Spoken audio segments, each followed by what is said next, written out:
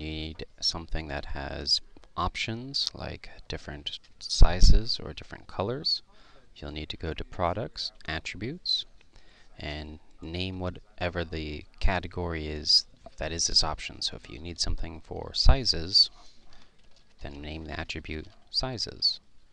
Click Add Attribute. It'll appear over here on the side. Click on Configure Terms to give in the answers for what are the sizes. So under the options for sizes, we're going to have large. Add that. It shows up over here. Medium. And small.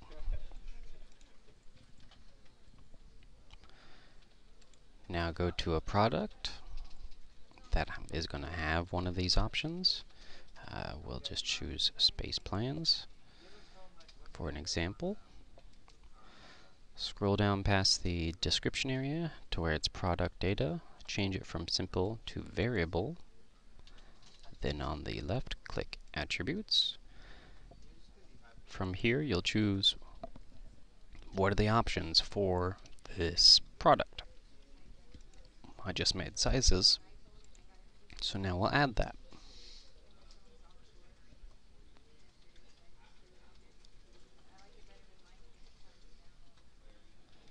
Now it doesn't need stool height, so I'm going to remove that.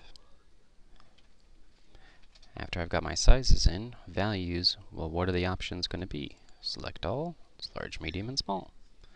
Make sure Use for Variations is checked, then Save Attributes. Now click on Variations.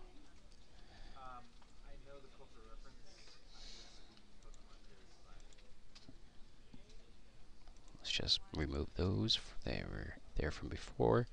So when you click on Variations, it'll be blank, and it'll just say this. Click on Add Variation. Now if all of the variations are going to be the same price, you can leave this to say any size. Then you put a price here.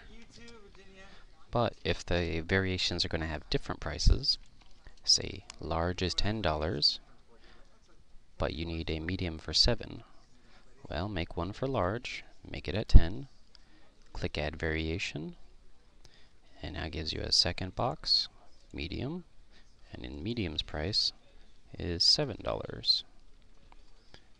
Then you update the page, and the page will now be able to show that it's got a price range from $7 to $10, changes depending on which item you purchase, whether it's large or medium.